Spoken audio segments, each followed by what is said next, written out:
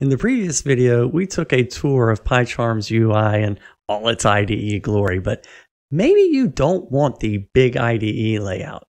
Minimal and personalized is the new sexy. Did you know you can strip down PyCharm's IDE UI, add a new theme, customize the keymap, even install plugins?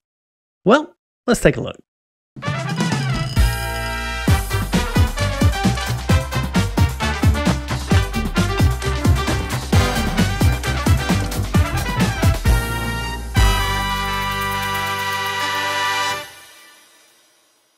Hi, I'm Paul Everett, JetBrains Developer Advocate, and welcome to our PyCharm Getting Started series. Wait, you haven't clicked subscribe? Our data shows that 80% of you haven't subscribed to our PyCharm channel. These videos, well, they need to get made, and I need a job, so click subscribe and keep me on the payroll. In the previous video, we saw the basic building blocks of PyCharm's UI. Now, let's dive into some UI customizations that should make you more comfortable to explore PyCharm and become more productive right away. PyCharm is going to be your home for Python code, and we're sure you're going to want to make it look and feel like home. Want to see some of the most common ways to add some home comforts? Well, let's start now.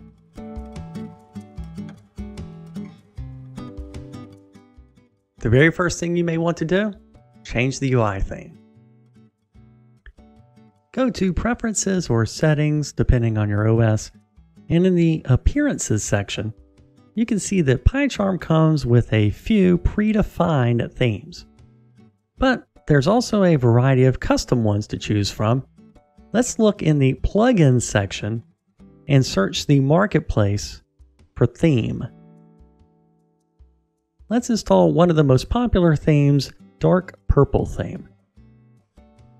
And there you go, PyCharm has now installed and switched to the community plugin for the Dark Purple theme. What if you want to quickly check what the other themes you've installed look like? You can go back to Preferences Settings and change the current theme in Appearance and Behavior Appearance, or use the switch pop-up. Press Ctrl and backtick, select Theme, and move through all the available themes in one go.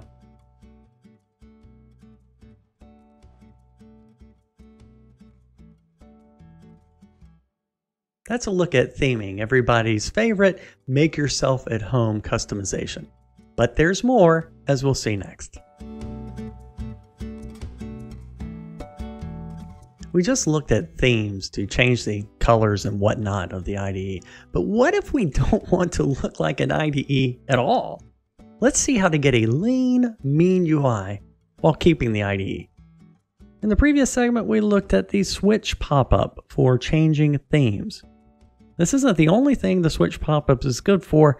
For example, if you want to make your workspace less cluttered, you can use this pop-up to switch to Zen mode, which can be very helpful whenever you need to remove distractions and focus on your code. What else? You can change the position of tool windows. This lets you move them around to other parts of the IDE using your mouse. You can even make a tool window float on top of the editor or detach it completely so that you can view it independently on a different monitor. When done, you can redock it. Another thing you can do to reduce clutter is hiding some UI elements. First, you can customize the status bar by right-clicking it and removing any status widgets that you're not using. If you click the Quick Access button located on the status bar, you can get rid of the tool window bar. This will make a little more space in the editor. With the tool window bar hidden, you can still access all the tool windows by hovering over the quick access icon and choosing what you need, or by using the dedicated shortcut for it.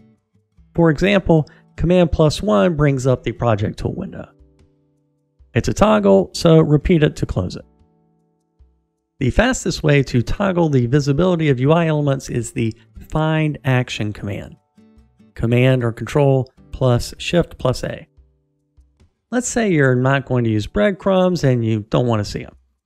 You can use find action, then look for breadcrumbs, and then turn them off from there.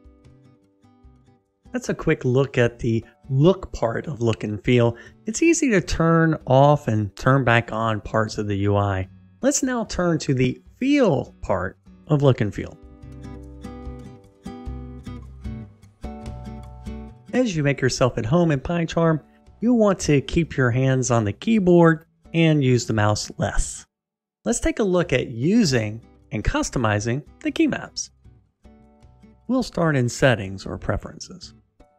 In the Keymap section, you can choose the keymap you want to use, reassign existing shortcuts, and create custom shortcuts for the actions that don't have anything associated with them.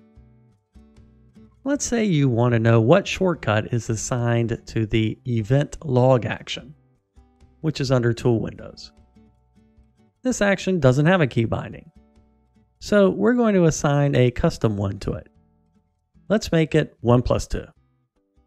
Now, whenever we press 1, then 2, we will open the event log.